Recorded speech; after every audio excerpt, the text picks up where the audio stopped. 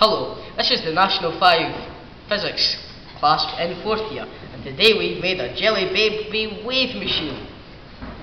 We made this machine using one long strand of duct tape attached to clamp stands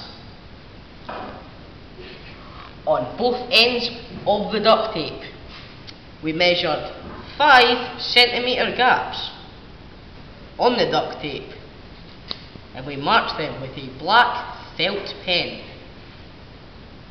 We then got kebab sticks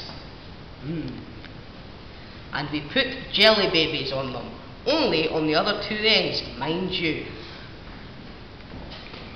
Some of them turned out less than brilliant, but the machine works all the same. Please demonstrate, Natalie. Or Miss Goodson. Anything will do. That was almost perfect.